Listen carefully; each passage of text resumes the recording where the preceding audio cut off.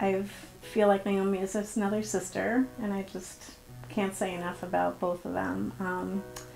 There's such a long list of things I admire about both of them. They're the most generous and loving people I've ever met, and I think will ever know. And I find the Chernins to be very much consistent with living lives personifying the way that we're taught to act as Jews. Their mitos, the way they treat people like kings and queens, something that is always a pleasure to watch. Their pleasant demeanor is something that I learn from all the time.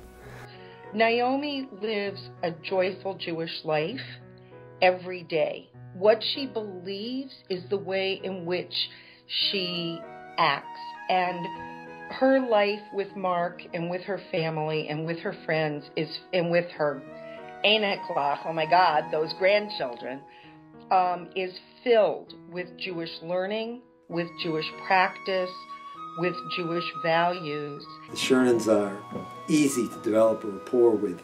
They're warm, kind people, immediately people taking a liking to them, and enjoy their company immensely. So I think people can learn the soft-spokenness and humility with which they conduct their lives, very thoughtful in the community, right? Mark helps people in his own way in his profession, and I know that Naomi is very important to her. I had heard her share education, and I probably even influenced by Naomi sharing how important Jewish education, so that our kids started off early in a Jewish daycare setting. I mean, they're very giving, they're very accepting of people, and I've never heard either one of them ever criticize anybody or anything. Very giving of their time, great with their grandchildren. I think you can learn from the Chernins, right? Where your children should start in terms of, in studying to be good Jewish young adults, and then children and young adults, and of course community leaders, and then also how we can work our lives into the greater community in a way that, right, elevates all. And then they're just so loving, and to have our little boo here be able to take part in all of that from day one is just such a blessing. So I think they really made their mark on Tucson's Jewish community, and they made their mark on us, where we treasure them as friends. They're wonderful. They're just the best role models. I mean, they're role models of parents, of teachers, of community members, of hard workers. So to be able to be around that and be exposed to that even as adults is really, really a blessing, and something that's very fortunate. What I admire about my in-laws is that they're always giving to other people, whether it be my father-in-law in his job as a doctor, or my mother-in-law with all of her work that she's done in Jewish education in the Boston area.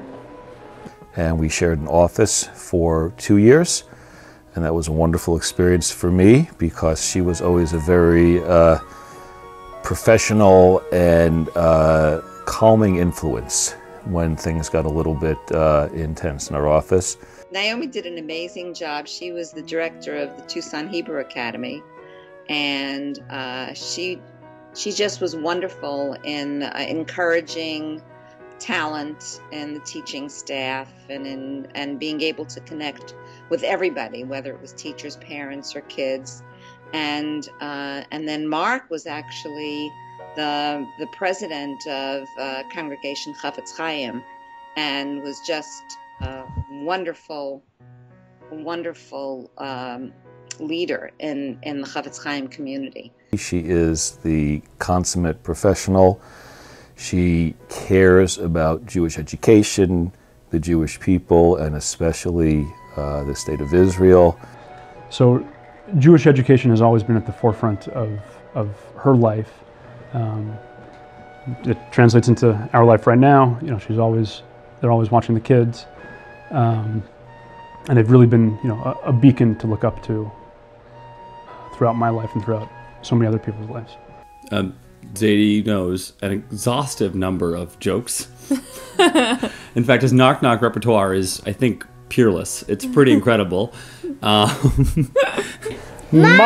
tov, Zadie!